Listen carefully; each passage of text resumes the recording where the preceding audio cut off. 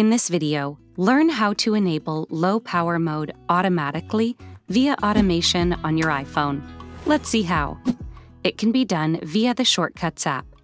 Let's explore how to perform this trick. Open the Shortcuts app on your iPhone.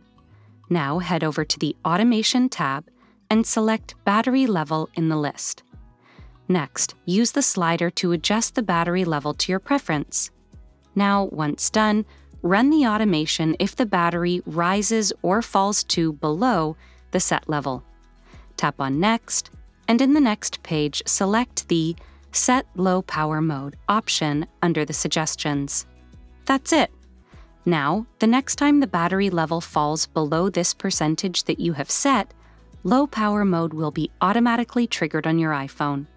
Nifty and practical trick, right?